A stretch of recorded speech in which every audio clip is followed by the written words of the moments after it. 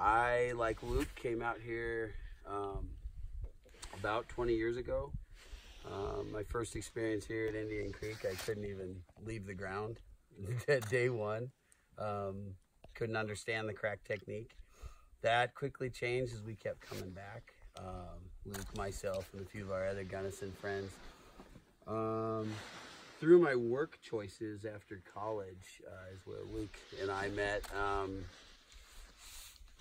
I ended up in a variety of places, but I ended up in Monticello, Utah in 2003, early 2003, to run a conservation corps.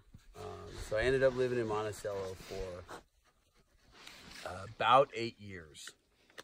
And as our film crew knows, small Utah towns are an interesting place to live, especially if you're not part of the main population. And so it took a while to learn how that operated, but I'm glad I lived in a small Utah town for long enough to understand that process and understand the people and understand the community and a lot more. So it makes this place even more special to me. My story includes being a resident of rural Utah and being a resident of this place and talking and becoming to know people that were part of a whole bunch of people that said no monument for a variety of reasons.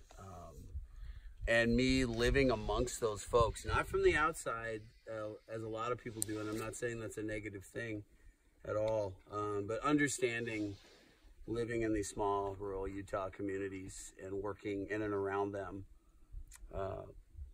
and working with their kids, and their kids learning about land management through the conservation corps work I did for all those years. So that's what makes this place even more special to me. Obviously, the geology is incredible.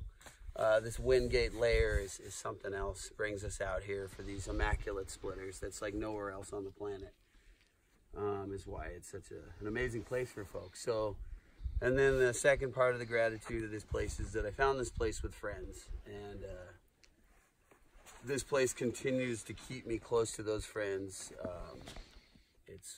This place is what if we don't do anything else as friends for the rest of our lives, we'll always be here together, in one way, shape, or form, even when the weather is, we could say bad if we're here just to climb, but we're not here just to climb. This place is beyond that for us.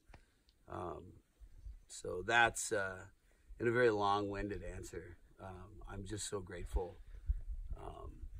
for what this place is. And then lastly,